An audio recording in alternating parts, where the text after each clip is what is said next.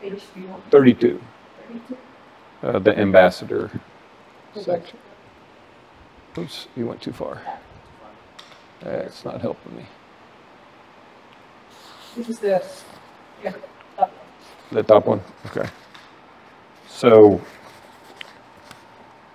the Columbo tactic enables you to escape the charge you are twisting my words. And that's one I've heard before, where you're trying to rehash what the person said, and they're saying, no, you're twisting.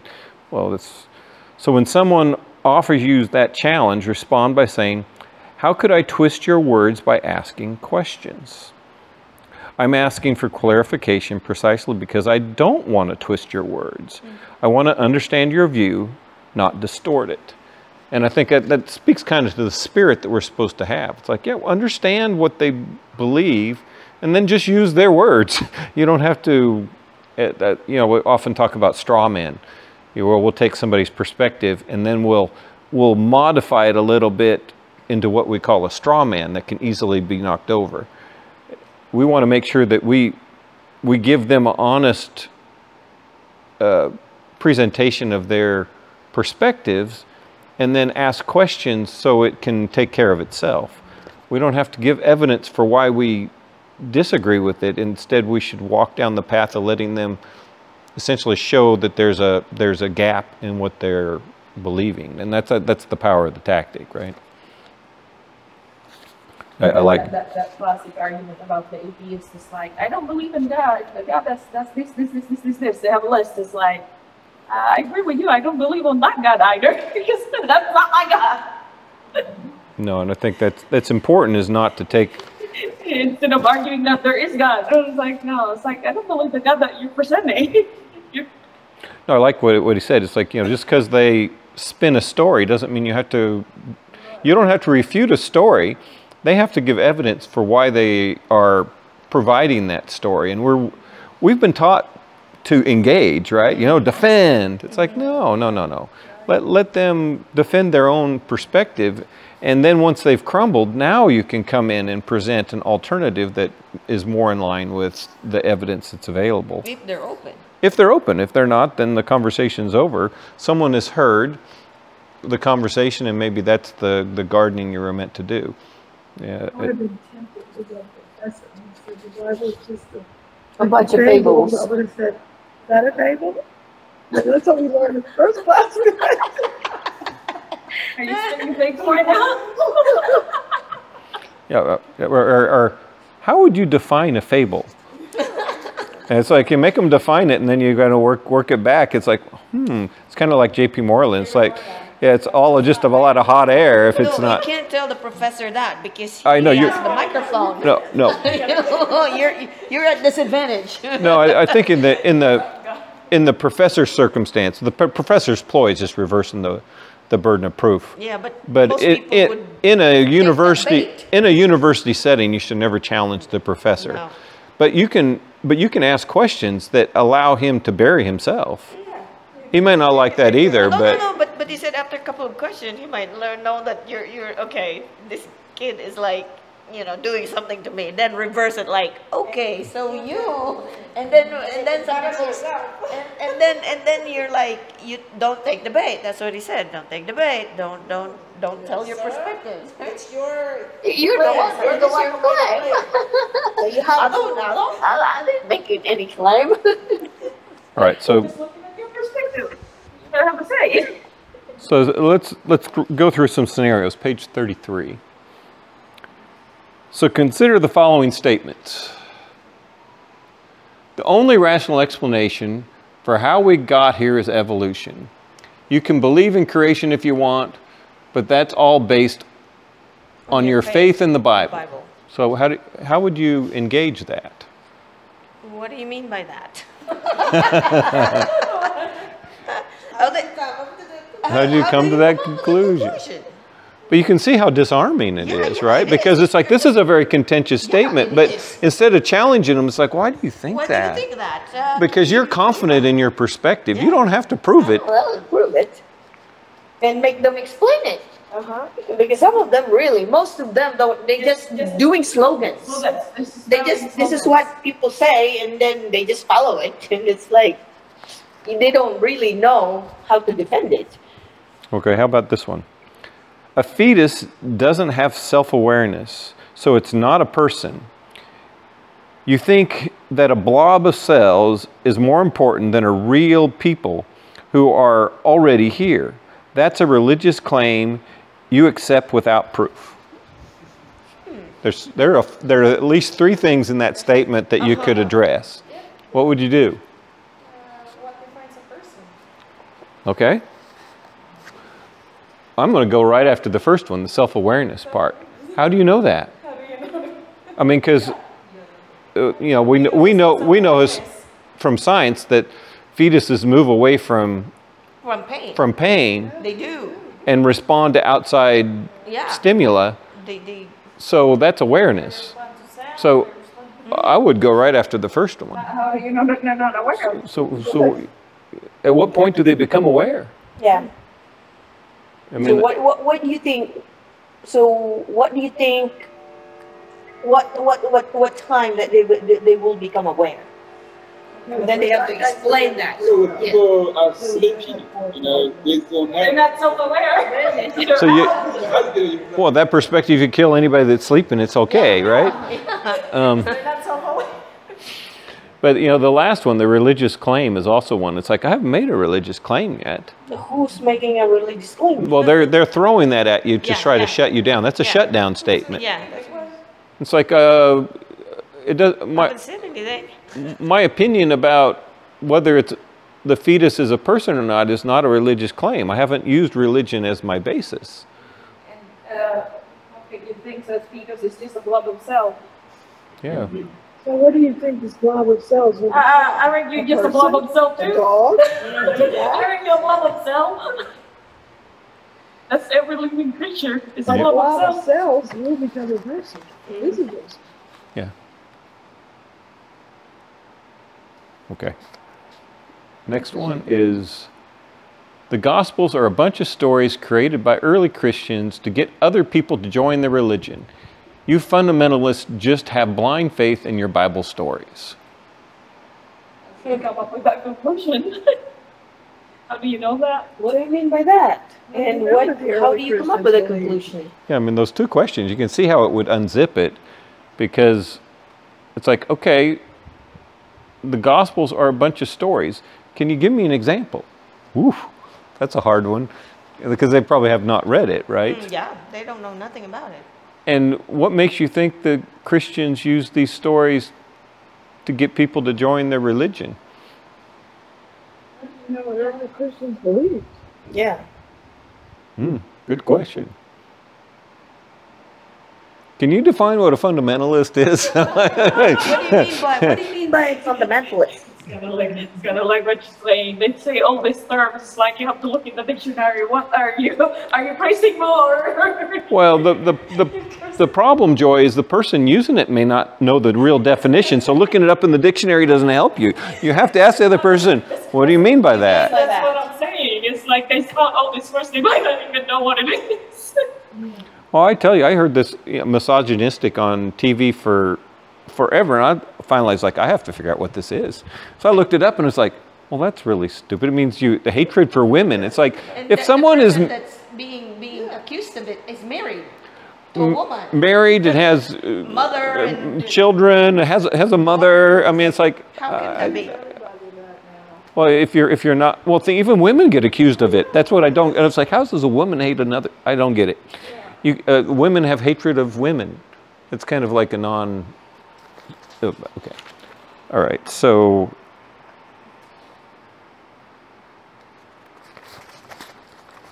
so now consider the following questions if you're in a group and discuss. Okay, we did this. So, all right, let's move on to the next reflect for a moment, which is on page 34. 34, reflect for a moment. He has these little interjects that he's put in the notes, and that's, so highlighted in my notes. It's like it's the other person's job to defend their view. It's not our job to refute it. I think that's really important. So actually, I have an example before at work.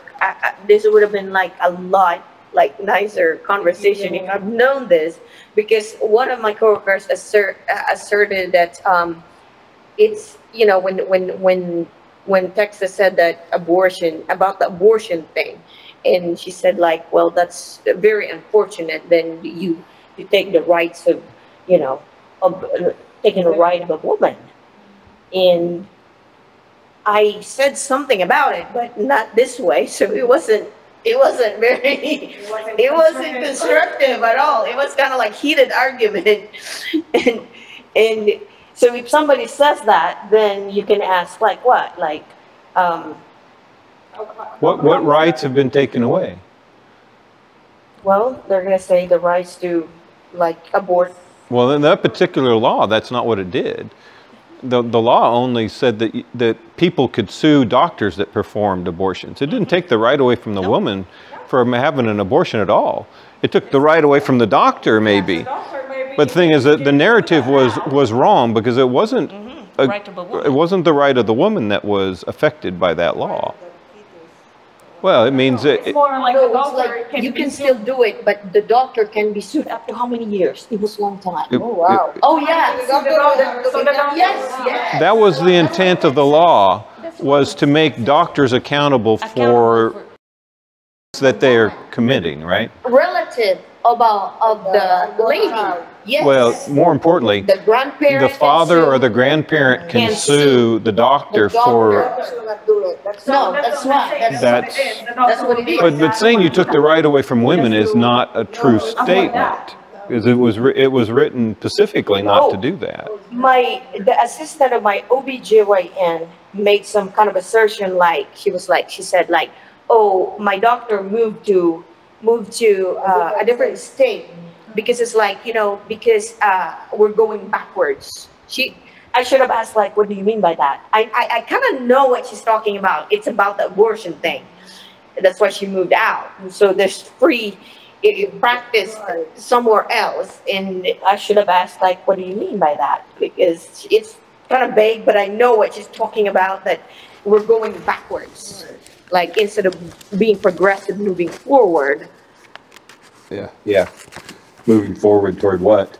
annihilation. Yeah.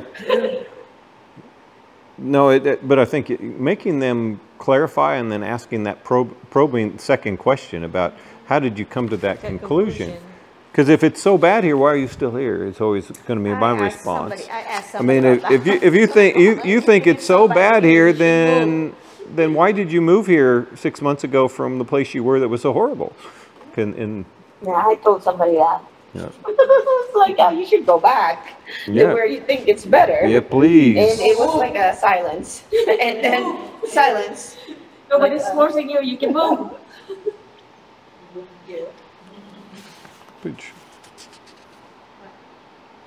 Oh, you skipped one, but that's okay. You want me to go? No, it's all right. Oh. I guess because I still go to work, I see people, I get to hear all these assertions that sometimes before it's like, I have a coworker that said like, there was this kid that got raped in the news. It's a big news. And she was said like, that's the reason why I don't believe that there's God. And I don't know what to say. It's like, well, that's just, you have to be careful on how to challenge that, because you don't know the baggage that person brings. Yeah, yeah. You don't know if they have experienced that. So you got to be really, when they confront things that you think are evil, you have to be very, very careful on confronting them. But these questions are really be useful. It's like, okay, so why does it make you say that? Yeah. And drill down a few notches, and then you might expose what really the problem is. Yeah, and then maybe like have a relative that got abused, or herself got abused, or whatever. But I think asking the questions non-threatening, and that's the reason I really like these tactics, is you can say, I don't understand, why do you think that's evidence against God? I did feel bad that I didn't say anything because I feel like I have to defend that there is God. That's my conviction. But I was silenced. I don't feel good about it, you know. But I was not like. Ooh. But that's how I think this tactic works so powerfully, is you defend your view without frontal assault, because you don't know what's going on with them, right? But you can engage, and they know that you're doubting them because you're asking the question. I mean, regardless of the professor's ploy, they know you're doubting them, or you wouldn't be asking the question. Go ahead. So actually, I give you best here. The best example is what is a woman? The people who interview. You can see all of his interviews, his questions. He never say anything in the conclusive claim. Just I was a woman. What do you think is a woman? Then I asked very deeply. I cannot handle the interview. If I interview, I will say I disagree with you. You know, like he never say his point. You know, his point of standing. You know, so he is actually very good with them. I remember. So he asked like a very stringent man. So what is a woman? And the man said, okay, woman is how do you define what is woman? Say a woman knows what is a woman. Now he said, are you a cat? I said, no, I'm not a cat. But do you know what cat is? Then ran away. Yeah, Matt Walsh's documentary is funny. Have you seen that one? It brings you like your emotions sometimes. Yeah. There's a pediatrician there that I felt like you need to burn to hell. That's how I felt about it. It's like, what are you?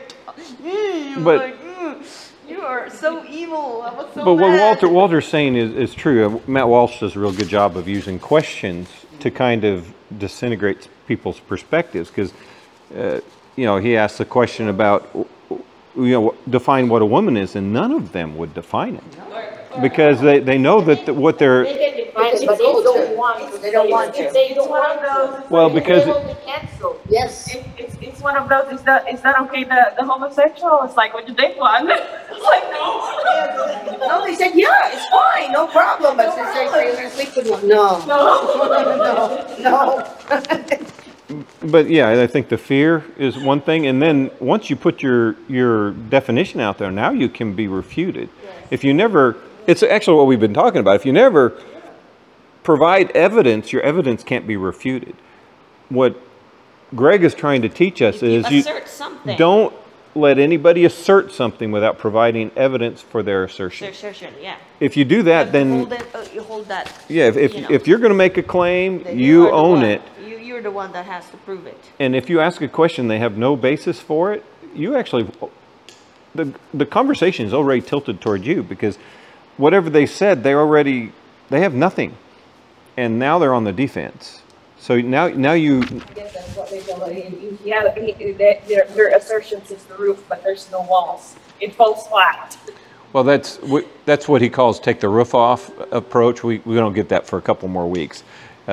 Where when someone has evidence, they usually have something that they're using as their basis. If you can remove that basis, now all of a sudden it doesn't stand on its own. But that's a more advanced tactic. We'll get to that in some of the coming weeks as he goes a little deeper. But I think for right now, the idea is just let them make their assertion, and then hold them accountable for what they've asserted. Improve their assertion. Normally, the one who asks the question is the one controlling the conversation. Yeah, that's right. Yeah, that's what Pretty much. Yeah, that's what he means by driver's Yes, seat, right? you are in the driver's seat. You're controlling it. So his reflection is, often challenges to Christianity thrive on vague generalities and empty, forcefully made slogans. The burden of proof rule obliges the critic to go beyond mere assertions and actually give reasons for their view. And you got to hold them to this, because if they can't, there's really no more conversation. Yeah. They're either being unreasonable, then we walk away, or they don't know, and now you've opened up a conversation that's useful, right? Yeah, like what that guy said. It's like there's a bunch of contradictions in the Bible, so you shouldn't believe it. It's like which one? Like which one? Can you give me like which one is the contradiction? Most of them don't have anything. It's just a slogan. They don't know anything. Well, they just heard it. And if they do, then you can, you, Address what you the do is you specific one. you take the conversation from the universe down to one specific issue, and then you can address those, because we have evidence. We have reasons for what we believe. You know, like Most of those though don't. Most people the don't assertion of a blind faith in the Bible is not true. We have evidence-based faith in the Bible. That's what John said. This I worked it, so you know. You know. Go to the reflection on page 35. Yes. So remember, alternative explanation is not a refutation. I thought that's so good. Just because they can come up with, I can explain that, well, that doesn't mean they've refuted your claim, because they haven't given any evidence, because they can imagine something. Very imaginative explanation. I read these in science papers all the time. They call it science nowadays, where they come up with the origins of the universe or the origins of life.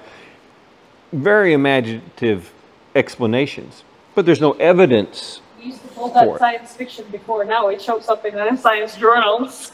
Yeah, it's amazing how many stories I saw in movies in the 80s are now actually what is presented as science in the science journals. But that's the state of the universe right now.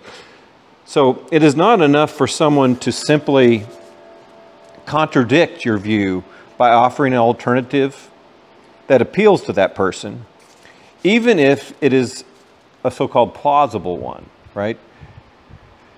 That might be a legitimate first step, but she must, or he must, take it further, showing why their alternative view is more reasonable than your view. And I think that's just fair conversation. It's like, okay, you have an alternative. Why should I believe your alternative over what I presented? And again, you put the burden of proof right back on their side of the table, and they have to give evidence. Because if they have no more evidence than you have, then it's a stalemate at this stage, right?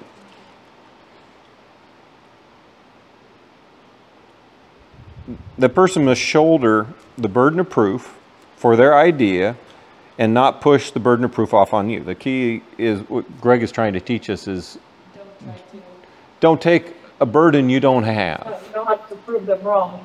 You got to prove themselves right. Yeah, so reversing the burden of proof is not a way to avoid defending your own claims. Well, I guess I remember what Bodhi was saying. It's like, I don't need to defend things that I don't know. I only defend things that I know. Or I don't believe. Yeah, I only have to defend the hope that is in me, the things I believe. I don't have to defend Christian beliefs that I believe are wrong. Because there's things that Christians believe that I personally don't agree. I don't have to defend their perspective, because it's not my perspective. So just stick with what you believe. So when we make claims, we have to defend the reasons we have made that claim. We have to, the responsibilities, so do those who challenge us. And that's Greg's point. You know, if we're going to make an assertion, we better come with something to back it up. Yeah, yeah. And people may shoot us down. It's like, I don't believe that. Okay, so what would you believe? Yeah. You know, that's, and then what do you mean by that? You up, then you said like, okay, tell me again, like what you believe, and let me think about it. You know, but that's one of the best questions I've never heard it formulated that way, but how great. It's like, okay, you win is basically what you're saying, but instead of saying, I agree with you. I agree with you. It's like, no, give me more information, and then I'm going to go think about it, and we can talk about this again. Yeah. And there's nothing they can do. No. They can't be like, no, you stay there until you say you agree with me. They can't say that. They're like, you're a dummy, like, Oh, I like that. It's true. It's like, okay, I think you know more than I do. Give me the information so I can process it, but I can't process it as fast as you. So let me go think about it for a while. And no, it's a great assertion.